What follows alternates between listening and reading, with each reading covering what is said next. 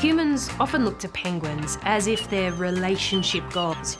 Like they mate for life and they have really high fidelity rates. But is any of that actually true? Let's find out. Oh, look at them!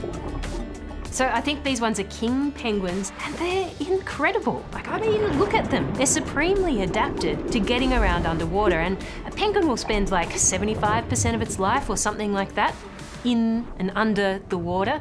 Penguins do almost everything in groups. They like to nest in sort of big groups that they call rookeries or colonies.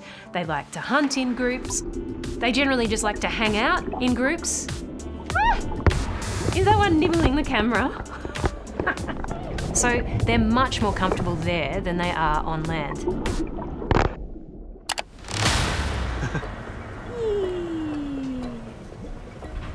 That one front though, it's quite hard. It's actually more energy efficient when they can to do the tobogganing on their tummy rather than walking because their little feet are so ungainly. Uh-oh. I got split! Oh no! Oh no! Run! Run! You can make it! Go, mate! Oh, he's going! He's going! He's going! Oh! Yes!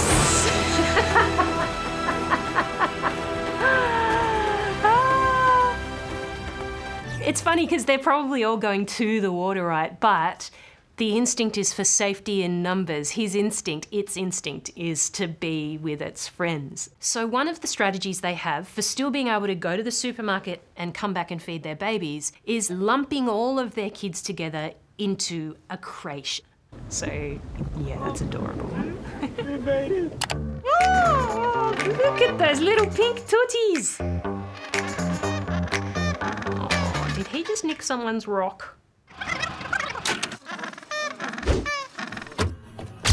So gentoos are nest builders and they will use vegetation to make their nests. But this is somewhere where there is no vegetation. It's only pebbles. What they want to do is create a nice sort of bowl shape. So if it snows, it means that there'll be really good drainage so the egg doesn't sit in a pool of water in that muddy sort of stuff.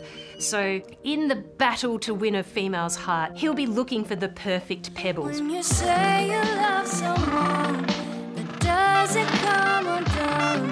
You fire the starting gun when you say you love someone. But the pressure is so intense to have the perfect rocks that you just might turn to a life of crime. Love someone.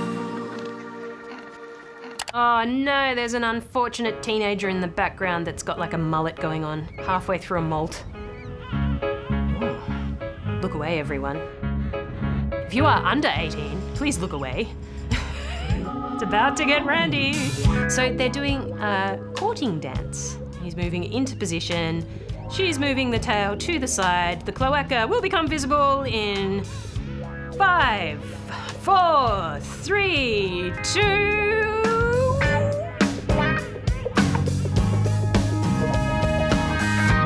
done.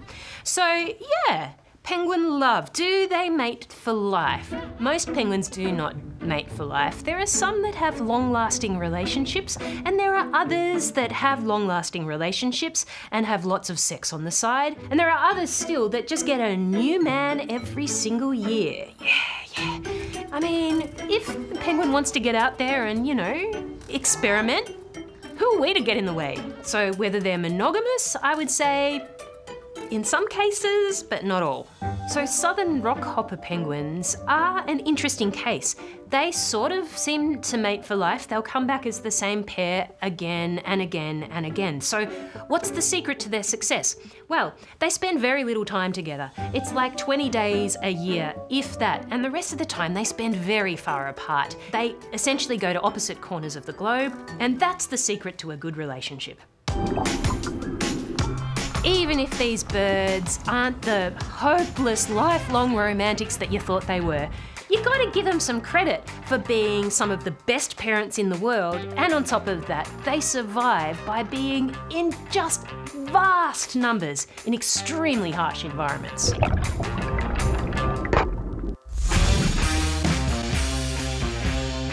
If you like this video and you want to find out more amazing animal facts, then you should find my podcast. It's weekly and it's called What the Duck.